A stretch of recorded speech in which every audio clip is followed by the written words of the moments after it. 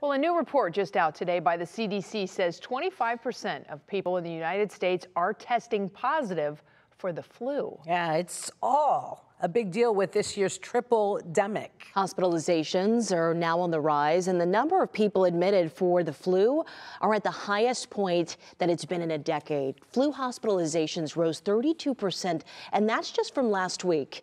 In fact, a number of cities across the country have started to put indoor mask recommendations back in place. This is an unusual flu season, and it's being impacted by the fact that most Americans have been traveling and with cold weather have been indoors in smaller spaces and not wearing masks or taking the precautions that we did to keep flu numbers really low over the last 2 years.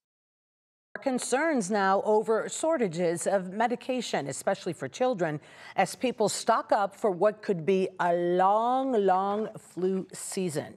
And I was telling you guys over the break that my parents both got it, and that was tough. Luckily, they had the vaccine. Yeah, you said that your parents are older, which I'm sure is the case for a lot of folks. This is just a reminder, please get your flu shot, because this year it's a brutal flu season. It is, and you were saying your dad got it, right? Yeah, mom and dad both. All right. Did you pressure them, or they just do it? Kids got them. No.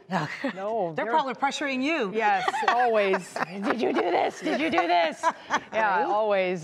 Certainly something to keep an eye on. But I think it's just top of mind on a lot of people's lists right now, especially because the holidays are here. Absolutely. They want to be able to see their families, so it's just one of those things. And if Monica were here, she would say, wash your hands, wash your hands, wash your hands. There you go. Yes, and as a good tip, too, after my parents got it, I got the flu shot. So I should have gotten it before, but oh well. It's all right.